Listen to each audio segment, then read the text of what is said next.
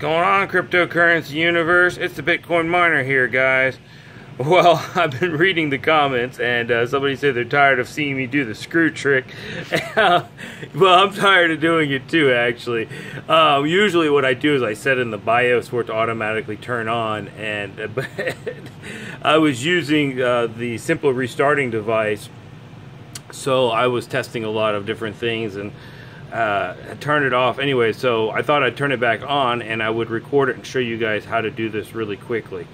So all we're going to do is we're going to go over to advanced, and again, this works for most of the ASRock boards that I'm aware of, like the H97 anniversary, and then the H81 Pro BTC 1.0 and the 2.0.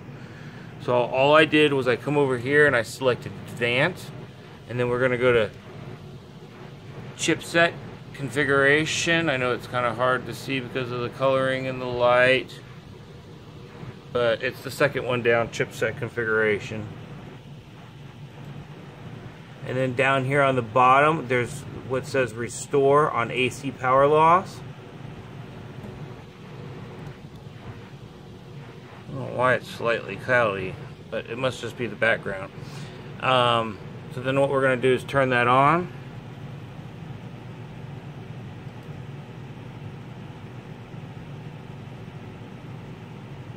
Boom. And then we need to go to exit, which was in the top right, and then come over here, click save changes and exit, and click yes.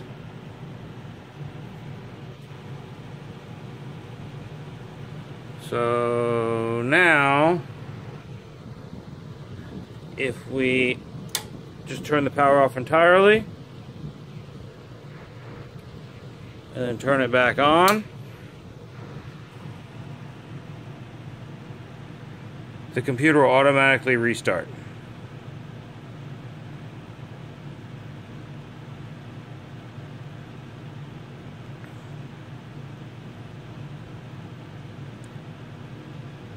Thanks for watching, guys. I really appreciate it. Remember to give me a thumbs up if you like it. If you don't, give me a thumbs down. I'll try to do better.